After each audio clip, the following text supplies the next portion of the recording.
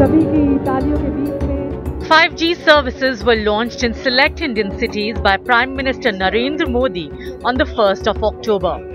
A survey by Ookla shows the three 5G operators are still calibrating their networks, ensuring they are stable as they go commercial.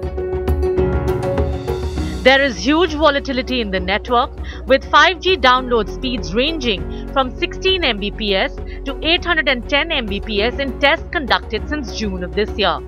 In Delhi, Airtel reached median speed of 200 Mbps, while Jio shot at nearly 600 Mbps. In Kolkata, Airtel lagged at just 34 Mbps, while Jio had a faster speed at 482 Mbps. In Mumbai, Airtel reached 271 Mbps compared to Jio's 515 Mbps. In Varanasi, Airtel was ahead with 517 Mbps versus Jio's 485.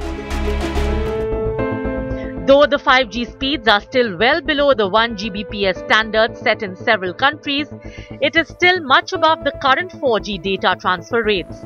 Consumers, meanwhile, seem ready to embrace 5G.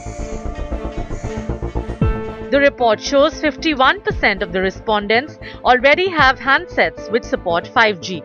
The top 5G capable handset brands include Samsung, Xiaomi, Realme, Vivo and Apple.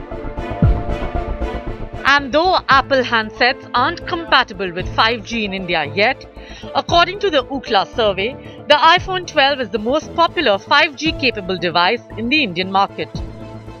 Meanwhile, the Department of Telecom today met with various handset makers and network operators to prioritize and release software upgrades for supporting 5G services. Bureau Report, Business Today TV.